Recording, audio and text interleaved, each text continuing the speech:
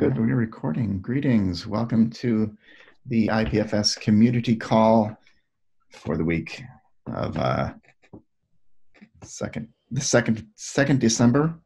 Is that, I want to say it in UK appropriate fashion, because that's the majority of our so far of our crew today.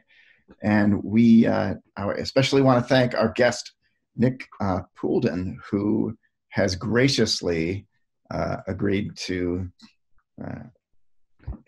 talk about Origin, what he's been doing with that organization. And thanks so much, Nick, for stepping in at the last minute. Sure. We have next week. Now we'll be hearing from Arkady, who is on the a long-time contributor to IPFS, and was slated to talk today about ETH-DNS, Ethereum DNS technology that he's been deeply involved with, but he has taken ill, sadly. But it's super exciting to hear from you, Nick. I know there's been, we saw there's a Medium article, which do we have someone to take notes? Thank you. 2 times you've helped me already, Ollie. So that's it. Let me link to the notes. You do this all you can. There's the notes doc. But yeah, we saw the Medium article about Origin's Shopify alternative store recently, and there's already been a lot of excitement about that. So please, if you could give us the nickel tour, and feel free to share the screen if you'd like. Yeah. Let me have a look. How do we?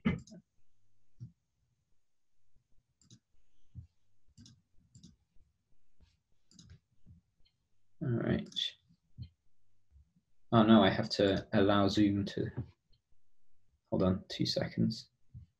I guess there's a bunch of new security settings that I haven't enabled yet. I'm going to have to rejoin because I have to allow this thing. I'll be back in a sec.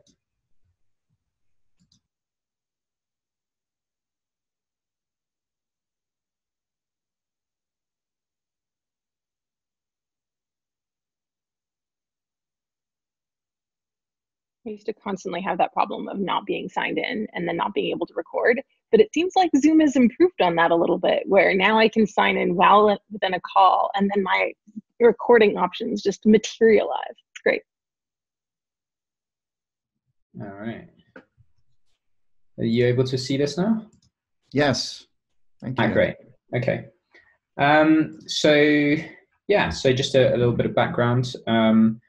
Origin is trying to build decentralized marketplaces, connecting buyers with sellers, trying to cut out the middleman essentially, and using Ethereum and IPFS to basically using IPFS as the data layer, and using Ethereum to kind of store those IPFS hashes, so that the idea being that the only 2 dependencies to run one of these stores are IPFS and Ethereum, essentially. So you wouldn't need any other anything else in order to connect to one of these stores and purchase something. And so you can see that the site that I'm on right now, originswag.eth.link, that is this is an ENS domain. And I don't know if you're aware, but basically if you append .link onto the end of any ENS domain name, and it's pointing at an IPFS hash, then it's going to actually serve whatever is kind of at that IPFS hash just over the regular web, which is really convenient. But if I was to go to originswag.eth, and just put a slash at the end of that, because I have the MetaMask extension, it's going to forward me directly to that IPFS hash here, and hopefully load up all of this stuff. So right now I'm using Pinata in order to kind of pin all of this stuff, and essentially what I've done is that this store is built, it's basically a static website. So all of the code for this is running in the client. So things like search, for example, if I was to type unicorn in here, this is actually a client-side search. So it's looked at all the titles of all the products, and because there's only 100 products or so, we're able to do that client-side. Obviously, if you're storing millions of products, then it might be a little bit more difficult. But the whole store here is working in the client side. It's all built with React.js. And so maybe I could just do a quick kind of demo of the purchase flow here. And I'm going to go ahead and buy an origin sticker because it's only $2. So I can go ahead and add that to my cart. I can see that the cart up here is updated. I can look at my cart. I can modify the quantity. Subtotal down here is going to get updated. I can then go to the checkout, and this is going to load up the kind of origin GraphQL package, which is the thing that basically connects to Ethereum and can query and make blockchain transactions here. So what I'm going to do is I'm just going to open up the network tab as well, so we can actually see kind of what's going on in here. Oh, that's a point actually. If I just go back to the main page again and just refresh this, then you can see that basically every single thing that's on this page is being loaded directly off IPFS.io. So that's including all of the images and media and all that stuff. And if I actually have a look at this URL here, this is actually where all the data is stored here. So I can actually see what the kind of database looks like, if you will. Is essentially all of the different products live in these different directories. So if I was to have a look in here, I can see that we have a data.json object, and that contains things like the title and description, price, all of the variants for the, if you want a small or a medium or a large, all of that stuff. So you have a data object, and then you have these directories that contain the images. So this is just, the different colors and sizes and things for all the different products there. So you have a subdirectory for each product, and then you have this products.json here, which is kind of is what we use for the actual listings. So we can see the title and all of the directory names here, and also what the kind of primary image is for that. So this is what's used to actually render the main index page here. And then we also have some other kind of metadata. For example, this shipping.json file contains the different shipping options. So we actually have free shipping for all of these. So the amount here is 0 for both international and domestic shipping. But if you had different shipping rates for different countries, for example, then you could put them into that shipping.json file. So that's kind of how we're using, how the data is kind of structured and stored in IPFS. And essentially what we do is we kind of put all of it into a directory, including the, so actually maybe I can just show you what that looks like. So basically we're going to upload this whole public directory, and that contains all of the built JavaScript files, as well as this is this directory here, this origin directory that contains all of the database, and then we have all of the different the JavaScript files and all that stuff goes into this directory. So and then what we do is we upload this entire directory. So right now we're using Pinata to do that. So they have, I haven't actually looked into the Protocol Labs version. I'm not sure if you guys have a version of this. Would be happy to use it if you did. But essentially they have a directory upload thing. So we'll just upload that entire directory, and then it's going to give us the IPFS hash here. So if I go to that IPFS hash, it's going to give me that store. And then you can also see some other stores I've made here. So it turns out that the Ethereum Foundation use Shopify. And so basically what I did was I built a Shopify importer. So it's going to go and scrape the Shopify store for all of the product information and the images, and then put it into this kind of IPFS format so that it's very easy for someone who already has a shop to move over to this platform, the IPFS Ethereum platform here. So I did that for Ethereum, and I also did it for Gitcoin. Turns out that Gitcoin also have a Shopify store. So yeah, so that's the kind of process for building. That's what the database and the application code look like. So now if I just go back to the checkout process, let's just see if I still have that. Oh yeah, here we go. So I've got my cart with my sticker in it. I'm going to go to the checkout, and then I'm going to fill out my information here, just a fake address here. Got my shipping options here. And again, this is all hosted off using that same application logic. And then I have two options. I can either use a credit card, and this is obviously going to contact a centralized server if I want to use a credit card, but that credit card server can be run by any individual. It doesn't have to be, you don't have to rely on a given organization to run this credit card server. So I could run this myself. If you set up your own store, you could run your own credit card processing backend. So in that way, it's kind of maintains the decentralized piece where you don't have to rely on a company or organization to run your store. But for right now, we're going to use cryptocurrency. So I've got two options here. I can either pay with DAI or I can pay with ETH. So I'm just going to go ahead and pay with ETH for now. And if I just have a look at my network here, I can see what's actually happened. So I've got my MetaMask notification over here, but I just wanted to show you what's going on in IPFS.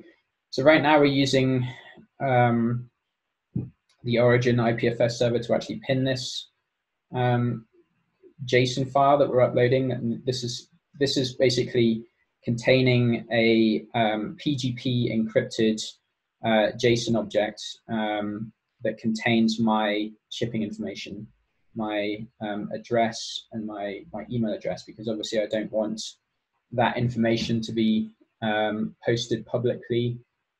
So basically I've encrypted it with via PGP, and this is using the public key of the seller. So in this case, it's using Origin's public PGP key, so that only Origin can decrypt this data, which obviously they need in order to fulfill the order. And what I've actually done is I've encrypted this twice. So the first one is so that it's readable by Origin, and then the second one, the same data is actually encrypted with a random string of basically a random password, and I'll get to that in a minute. But essentially, it's so that I can read my data if I want to come back and check on the status of my order. Then I've basically created myself a way to read that data. So, by the way, does anyone have any questions? Am I still online here? Yeah, this is very okay, cool. Great. So yeah, so the checkout information has been encrypted with PGP and pinned, and then the hash, the resulting hash of that is then put into another JSON object, and this is what's kind of used for, this is like an official Origin offer essentially. So this is another JSON object that has some data about the offer that I'm making. So it's essentially the way that the Origin smart contract works is that, you know, if you're a buyer and you're buying something from someone with cryptocurrency, obviously there's no way for you to get that money back if the seller doesn't fulfill their obligations. If they, you know, if they have the money, then why would they bother sending you the product, right? If they wanted to, they wouldn't have to do that. So essentially the Origin smart contract works as a kind of escrow system. So essentially when you make an offer, what you're doing is you're sending the IPFS hash along with the payment, so that the IPFS hash kind of represents your order, and then you also send along the payment in either ETH or DAI or whatever other ERC20 token you have. You send that to the smart contract, and then those funds are then held in escrow until the seller kind of fulfills the order. So essentially there's a few steps. The buyer will make an offer, the seller will then accept that offer, and at that point they're kind of under contract, if you will, and then it's up to the seller to actually send the goods, and then the buyer will then finalize the offer, and by finalizing the offer that will essentially release the funds to the seller. So that the buyer is saying, you know, I got my goods, everything's okay, and then the buyer will then release the funds. Or there's also another mechanism, which is essentially there's a timeout window. So there's a window of time. You probably set it to maybe 2 weeks after the buyer is expected to receive delivery, and if the buyer still hasn't kind of finalized the offer by that 2 week period, then the seller can kind of take the money. So that just kind of protects from unresponsive buyers. And equally, if the seller is unresponsive, so if the seller does not accept the offer, the buyer can also withdraw their offer. So that just kind of protects against, you know, if you make an offer on something and then the seller doesn't respond because they lost their private key, or, you know, they just disappeared, the seller can get their money back. So the only other case is when, say that the seller doesn't get their goods and then the buyer says that they sent the goods, then either the buyer or the seller can initiate a dispute, in which case a third party arbitrator will kind of make a decision about who, you know, if the buyer should get a refund or not, essentially. And that arbitrator is picked. It's a mutually agreed arbitrator, so it doesn't have to be, again, like a particular individual or organization. That the buyer and seller kind of choose who that arbitrator is when the buyer is making the offer, essentially. So that's just a really quick rundown of how the smart contract works. So now let me go ahead and confirm this. So again, this offer consists of the IPFS hash. So if I actually look at the data here, well, this isn't that helpful, but essentially it's going to contain the IPFS hash of my offer that has all my details in it, and also the actual payment in ETH. So I'll go ahead and confirm that. And that is going to go ahead and mine that transaction on the blockchain. And then what we have is in the back end here, this is that process, this is the payment processor that I was telling you about, that the seller runs on their, so this is actually just an application that's being deployed to Heroku right now. And what this is doing is watching the blockchain for transactions that happen on my store, essentially. So as soon as this transaction gets mined, if it gets mined, I don't really know what's going on here. Yeah, it's pending, so I don't know how long this is going to take. This is like one of the drawbacks of using Ethereum, and sometimes I think it's like it can take a little bit of time. But essentially, this back-end process here is watching the blockchain for those events, those offer events, and you can see that it's seen the event now. And what it's done is it's it's downloaded that PGP data, so off the IPFS server. Because this backend process has the PGP private key, it's able to decrypt that information, which you can see here. So this is my email address and all that stuff. And then it's actually sent out a confirmation email. So if I go and check my email here, then you can see, because I'm both the buyer and the seller, I got all the different emails here. So this is the email that the seller would get, you know, where, you know, someone placed an order on your store. You can have a look at the information there. And then as the buyer, this is the email that I get as a buyer. And if I actually go ahead and view that order, it's going to give me my confirmation screen here. And it's got my order number, and this is like the number on the smart contract. And you can also see that up here is that, if you remember when I mentioned that we encrypted the PGP data twice. So this is the password for the kind of second blob of data. So this basically enables, so this is the transaction hash, the Ethereum transaction hash. So if I go to Etherscan and actually paste that in, then I can see that $2 worth of Ether was transferred. And I can look at the event logs here, and this here is the IPFS hash that contains the all of the offer data there. So yeah, and then this is the password that lets me decrypt so that I can actually view my name and address and all that. So if I actually like add 123 to the end of that, then it's not gonna work because that's an incorrect password now. And so yeah, that's basically a demonstration of how all this stuff works. So you know, I think that the cool thing about it is that it's only using IPFS and Ethereum, and also, you know, that the idea of this is that you know, Origin is the idea of Origin is that it's, you can think of it as like an open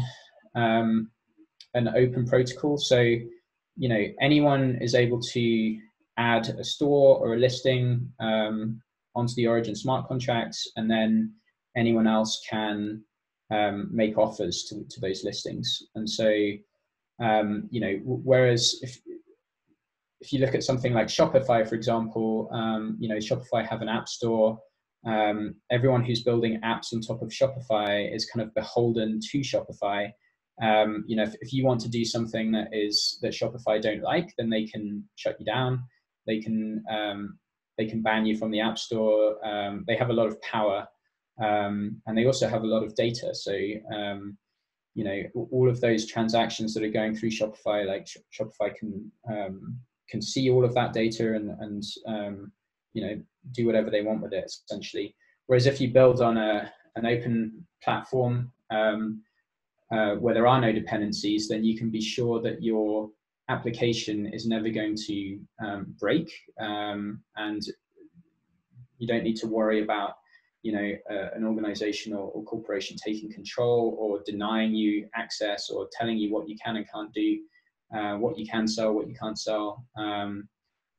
All of this code for this is open source, so you can go in and change anything you want. And I really think that that's the power of these kind of decentralized protocols, is that people are able to build tools on top of the protocol and have a guarantee that no one is going to come along and you know, change the rules or just say that they can't do it anymore. I don't know if you guys remember when Twitter originally had their API, and lots of people built tools on top of the Twitter API, and then Twitter decided that actually they were going to shut that API down, and all of those people were just kind of you know, it was just tough luck, basically.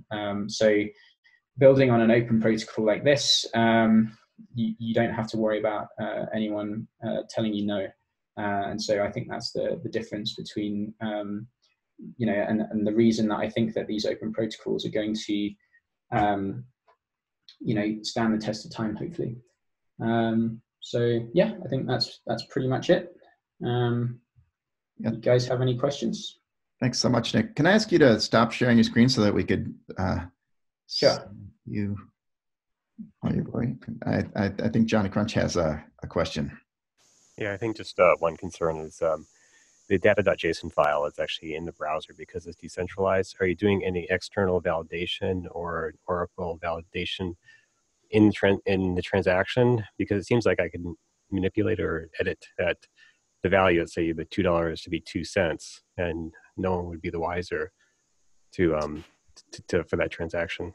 Yeah. So I guess there's a few things. There's it would be very easy for me to like clone this store and then change the recipient to just be my contract instead of the origin contract, and then people might think that they're making a transaction on the origin contract, whereas they're not. People are just kind of stealing their money. So I think that for that one, it's the same with any kind of phishing website or where you go to a URL that you trust, and so that there is still some trust around the URL, or I guess the ENS domain name, and then the other one is from the if you're the buyer trying to take advantage of the seller by